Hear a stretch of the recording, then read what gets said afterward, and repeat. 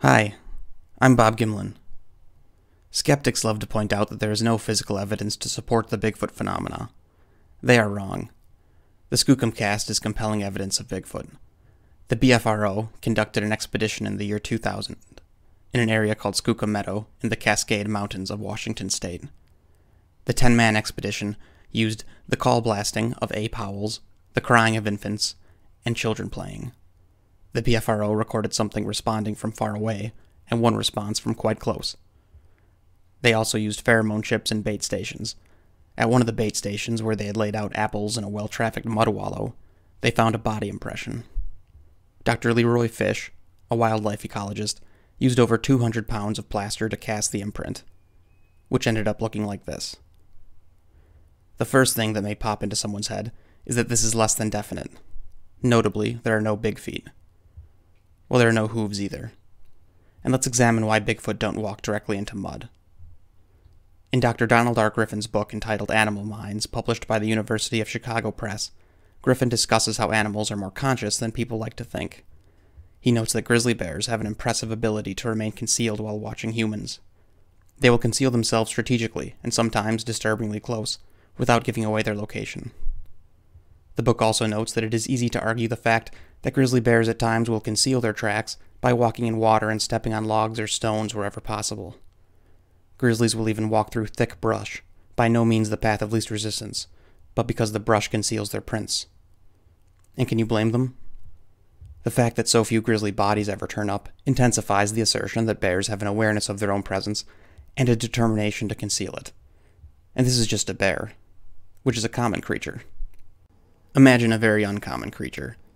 If a bear can learn to view hunters from close range, remain largely undetected, and not leave tracks while doing so, then I would argue that a higher primate is able to perfect the art. Chimpanzees are well aware of the tracks they leave. Dr. Sue Savage Rumbaugh, a primatologist from Georgia State University, recorded chimps leaving trails through thick brush so that other chimps that are lagging behind can follow the group. The chimps will stop this trail-making behavior if they enter mud or any substrate without leaf litter. This indicates that chimps are aware that they leave footprints, and more importantly, are aware that other chimps can easily recognize and follow them. So let's extrapolate that to Bigfoot. If chimps recognize their footprints as evidence of chimp passage, then Sasquatch can probably recognize their prints as evidence of Sasquatch passage. Chimps use footprints to convey their presence to each other, so it is probable that Bigfoot is aware that their footprints convey their presence to others. We are talking about a creature that has spent a very long time getting very good staying away from people. A creature with a much larger brain than a chimpanzee, and probably bigger than a human's brain. However, there were apples there, and it is likely that Bigfoot came a long way to get to the cast site, and it didn't want to leave empty-handed if it knew it could get away with it. All primates are opportunists. He or she was fully aware that an amorphous blob in the mud doesn't bear further scrutiny, but the Bigfoot for once was dealing with people who don't dismiss them outright. Skeptics say it's obviously from an elk. It isn't from an elk. I have found testimony of many doctors who have studied the impression. Dr. Esteban Sarmiento, a primatologist, and Dr. Darius Swindler, a professor of anatomy and author of Atlas Prime Gross Anatomy, both agree upon the evident, apparent, and well-defined Achilles tendon. Clearly not the knee of an elk.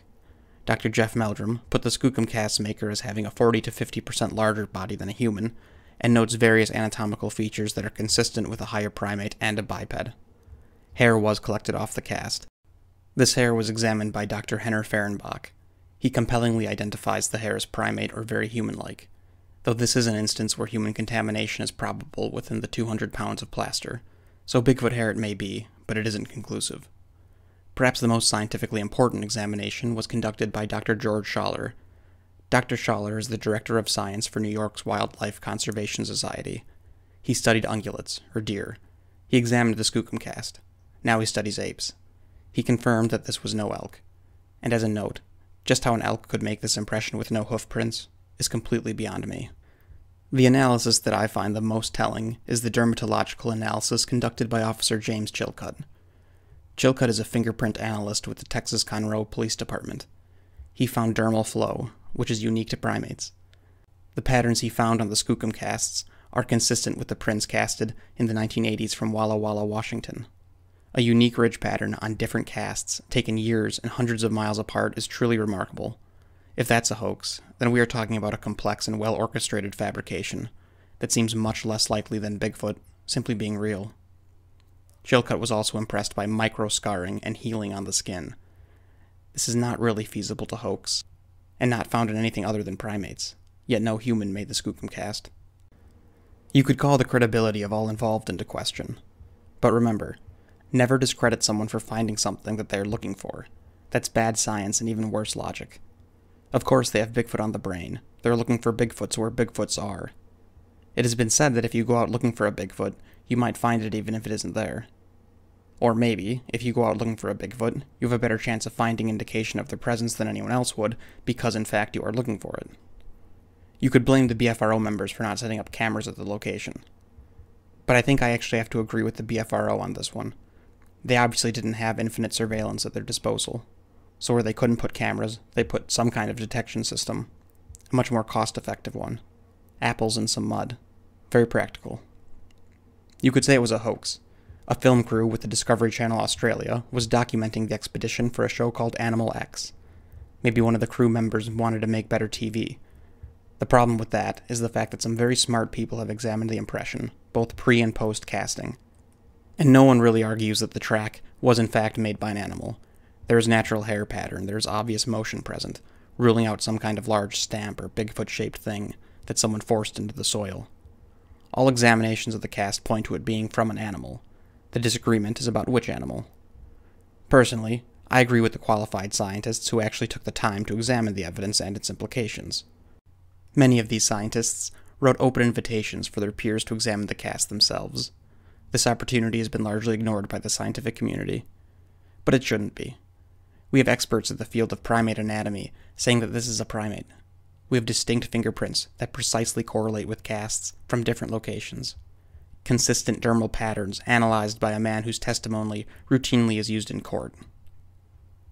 I happen to believe the experts. What about you? And please, I refuse to make my videos over-sensationalized, give my videos misleading titles, or use any sources that I find less than reputable. If you like that precedent, please like and subscribe. And as always, thanks a lot for listening.